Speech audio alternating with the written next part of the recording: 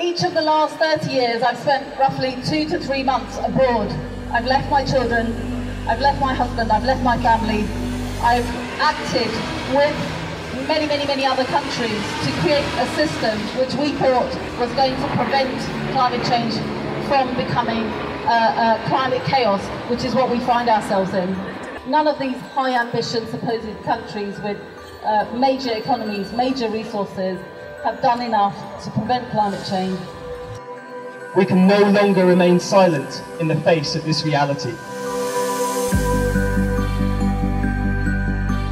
Therefore, as lawyers, we declare a climate and ecological emergency, and we name the failing of our profession and the legal system as a key contributor to this crisis.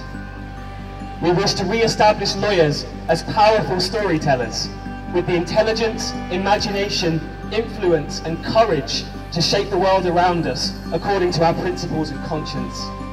Our peaceful, non-violent civil disobedience is inspired by Mahatma Gandhi, who was disbarred from Inner Temple in 1922 for peaceful civil disobedience that demanded freedom, justice and rights for his people. Civil disobedience has a noble history, and in the law courts the idea is that you should treat people lightly because they're doing this out of moral duty.